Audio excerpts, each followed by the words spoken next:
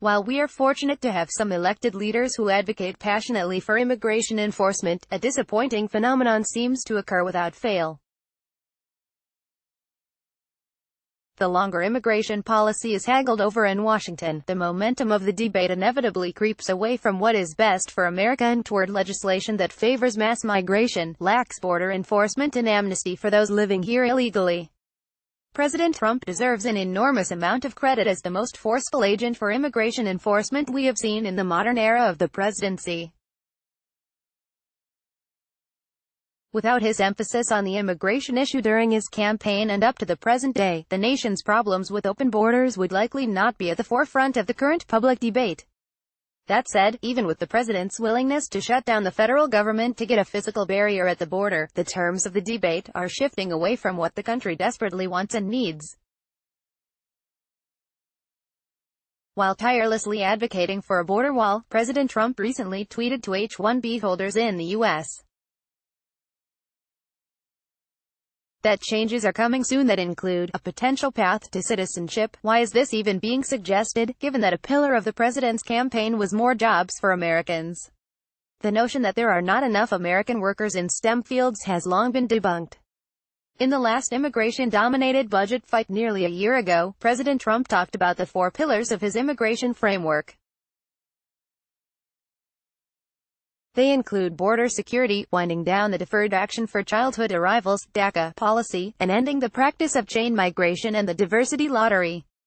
While the president has been willing to extend DACA protections for 3 years, his most recent proposal made no mention of chain migration and the visa lottery. Given the slow-moving nature of landmark immigration legislation, the issue may not get this much priority for another generation. If chain migration and the visa lottery are not even on the table this time, when will they be?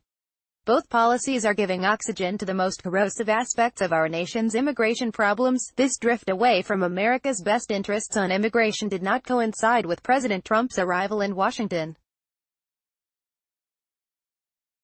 It has been going on for decades. In October 1986, Congress passed the Simpson-Mazzoli Act. Among its most significant provisions, the act granted amnesty to approximately 2.7 million illegal aliens who could prove that they had lived in the U.S. for the last 4 consecutive years. President Reagan signed the bill into law with the understanding that, according to then Attorney General Ed Meese, the bill would be paired with a promise of robust border enforcement. The amnesty was enacted, the increased border enforcement never came. The lesson is clear. Even if concessions for border enforcement are obtained, they must be with a specific timeline for implementation. Handshake agreements are no longer acceptable. At least in 1986 there was an offering of enhanced enforcement.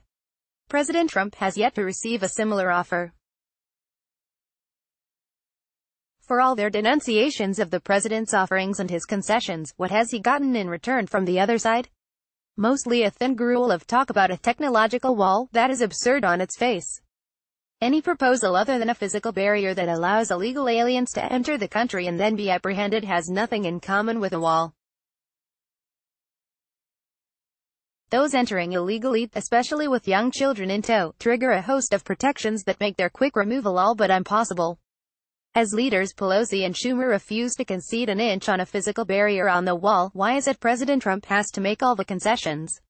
As former President Obama famously said, elections have consequences, and at the end of the day, I won. While Democrats took back the House last fall, President Trump won a comfortable electoral college victory with a mandate to secure our nation's borders. Even if congressional Democrats agreed to President Trump's offer tomorrow, what would we really get? A physical barrier that is far less than what is needed, in exchange for almost everything the Democrats want short of permanent amnesty.